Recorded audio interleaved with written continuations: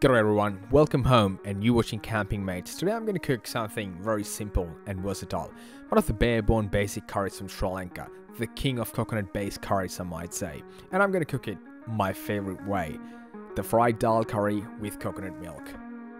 Also, a quick note, keep a garbage bag with you at all times, never leave anything behind, can't really stress this enough. Well, please, you gotta keep the tracks and the bush clean. Well, now that's out of the way, let's get into it. 100 grams of dal, aka lentils, into a bowl. I would like to wash it 2 to 3 times to get rid of the weird taste. When you're washing, water gets a bit cloudy.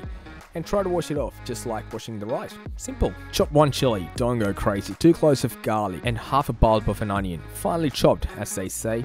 I like to pre-chop everything needed to be chopped, so I don't have to come back to it later, and everything's ready to go. Fire up the stove.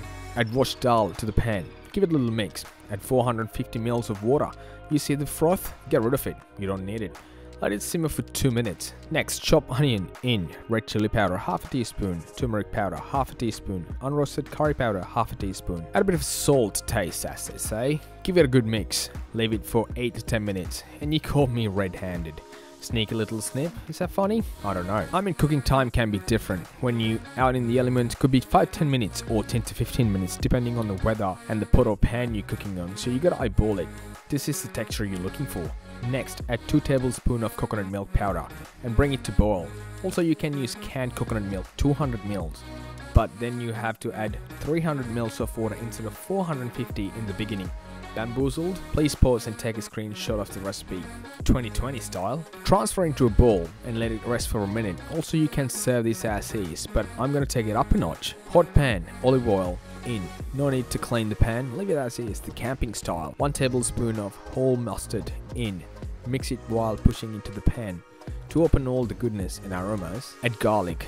Now you should be in the God's country with all kind of smells and flavors. You can add curry leaves now if you want to pump the aromas even further up, but I'll do it in the end. After mixing everything together, add cooked dal into the pan. Sizzling sound and steam? Yeah, you're in the right track. Let's go. Add green chili. Finally, add curry leaves and cook it for another 2 to 3 minutes and it should be good as gold. Little taste test perhaps? Yeah, I reckon hit the nail on the head on this one. Gonna toast 2 slices of gluten-free bread on the stovetop toaster. Because why not? 2 words here, maximum heat and monitoring, and that's how you do a good toast in the bush. I'm gonna pair this aromatic goodness with coconut-based sarak, also from Sri Lanka. I'm gonna consume all 3 the same time. What a yummy yumpkins for tummy tumpkins. You can have this for breakfast or dinner, or even if you want it, you can have it for lunch as well. Let me know if you recreate this. Hooroo, see you later.